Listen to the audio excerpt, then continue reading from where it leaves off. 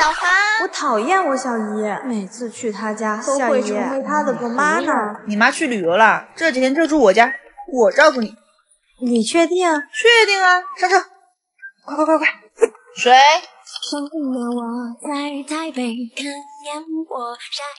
饿了。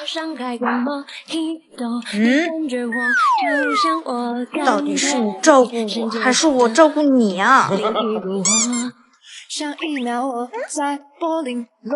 小姨，我明早要上补习班，你开车送我一下。早上？我去不了。手机给我。给你请假了。明天啊，你就陪我吃饭、逛街、做美甲。哎，不许告诉你妈啊！妈，你看我给你发的照片了没？我当上舞蹈队领舞了，老师说要再买一套连根服。买什么买？没得商量，心思不放在学习上，跳舞就是不务正业。你看看哪个正经女孩穿成这样？可是我为了当领舞练习了好久，好不容易才当上的，我不想错过这次机会。就这样没得商量。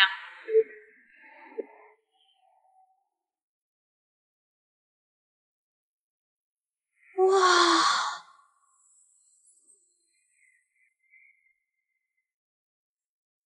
干嘛呢？小姨，这我的衣服，赶紧脱了。愣着干嘛呀？我可渴了，去给我拿牛奶。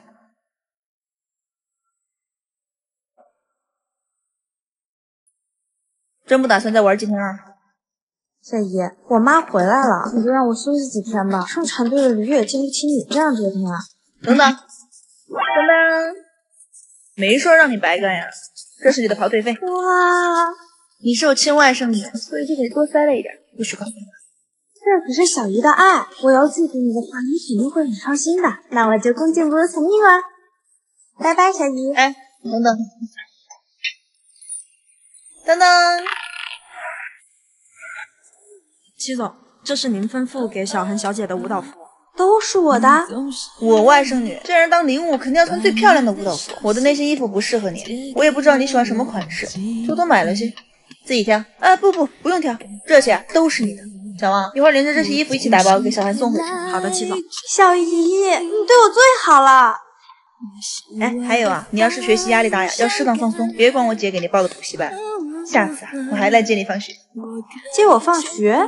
你是想看我们学校那些黑皮体育生吧？就你张嘴啦啊！快说爱小姨，快说爱小姨。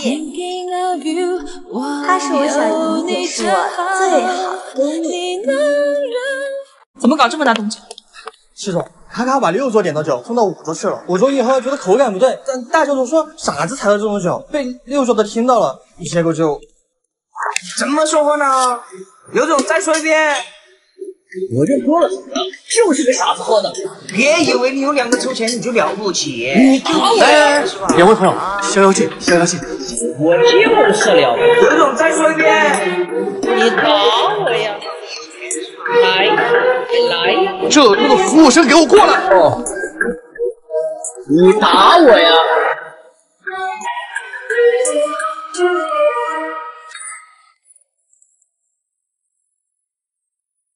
！Red light.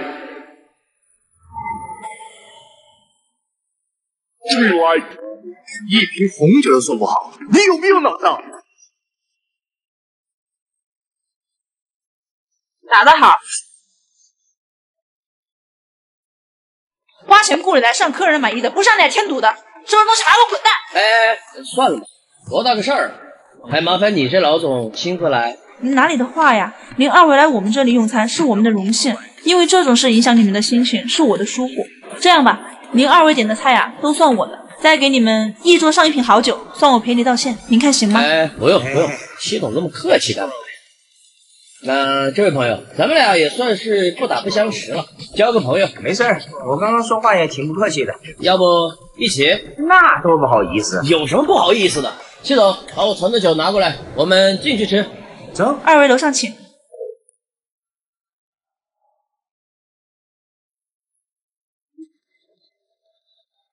认这个吧。还委屈呢？要不你也打刘经理一巴掌，有我在，他不敢还手的。或者是给你发个红包，再给你放1天假，你看怎么样？刘经理，赶紧去让他之前。好嘞。还疼吗？刘经理打你确实不对，但一切以客户满意为目的。刚刚那一巴掌，即使打了你，也是救了你，不然你能收得了场子吗？等他们喝的差不多了，再趁机给他们开几瓶贵的，不能便宜了他们。到时候啊，业绩算你的。谢谢齐总。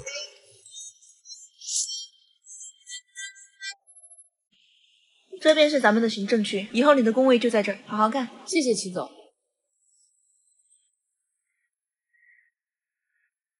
哟，厉害呀！才来第1天就拿到公司 S 级项目了。刘姐，这才6点你就走了？方案我已经做好交给齐总了，我还得赶回去给孩子喂奶呢。实习，他人呢？哦，刘姐啊，5点她就开始收拾东西了，这一到6点她就走了，比闹钟都还准时。总算是休完产假了，这个 S 级的项目还是得你来解。王总，这个方案，谈合同还打哈欠，这态度可不行啊！不好意思啊，生了孩子之后啊，太累了。来，我们继续。齐总，这个 S 级项目是我们好不容易才拿下的，他还这样对待客户，你是不知道，当时客户脸色都变了，还说啊他态度不端正。你叫刘姐来一下。刘姐，我听说你这几天到点就走，比闹钟还准时，而且和客户谈合作的时候还打哈欠。齐总，虽然你方案做的是不错，但你现在这种状态已经不适合我。齐总，可是我……行了，回家休息吧。还有，把这个也带上。你看你啊，又是工作又是孩子的，身体扛。刘姐怎么走了呀？对呀，她不是一来就负责 S 什么级项目呀？吗？你们不坐她旁边，你们是不知道，她每天下班到点就走，跟客户谈合作，态度还不端正。她不被开，谁被开啊？每天观察的这么仔细，怎么不把这份细致用在工作上？刘姐的工作都按时完成了，是我看她太辛苦了，给她放了1天假。至于你，缺人事半年久。我？不是吧，齐总？我来公司都半年了，没有功劳也有苦劳吧？开我也得需要个理由啊！你每天下班比我还晚，但是半年来都没交出一个拿得出手的项目，现在还需要理由吗？新店开业，免费纹眉看一看。哎，免费纹眉看一下。哎，美女，免费纹眉试试不亏哦。真的免费？当然是真的啦。哎呀，美女，你就帮我冲个业绩嘛，不然我今天达不到标又要被罚款。那行吧，走吧。美女，你看一下这几种是我们现在最流行的，你选一个喜欢的。就这个吧。那你等一下，我去准备。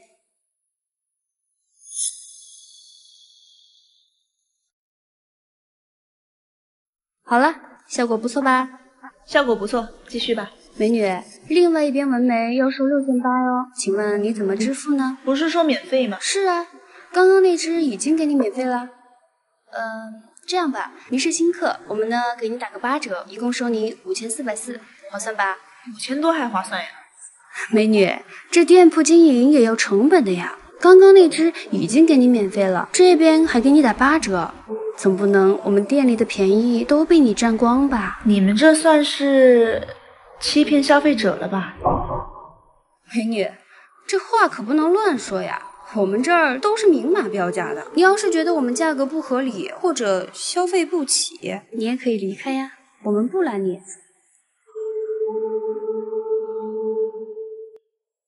那行啊。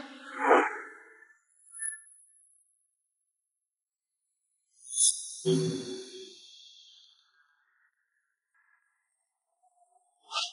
总，刚刚确认了买了没有？免费纹眉哦，看一看，快来试试啊！哎，美女，免费纹眉要不要试试啊？真的免费？当然啦。那试试吧。